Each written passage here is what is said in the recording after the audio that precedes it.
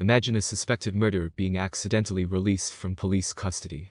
That would be a disaster, because of course they could take off, leading to a manhunt.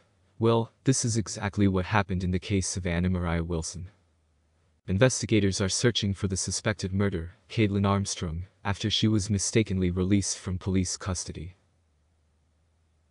Police have been searching for Kaitlin, who is 34 years old, since May 17th. She is being accused of first-degree murder after shooting Anna Wilson, a famed cyclist, to death at an Austin home on May 11th.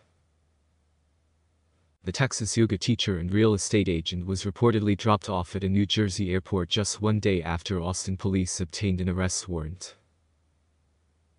A search of outbound flights at the Newark airport revealed no reservations had been made under the name Kaitlin Marie Armstrong.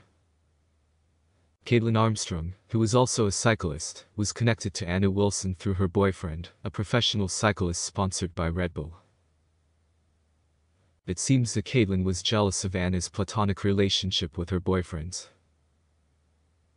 Armstrong's case has now been upgraded to major case status, and a reward of up to $5,000 has been offered for information that leads to her arrest.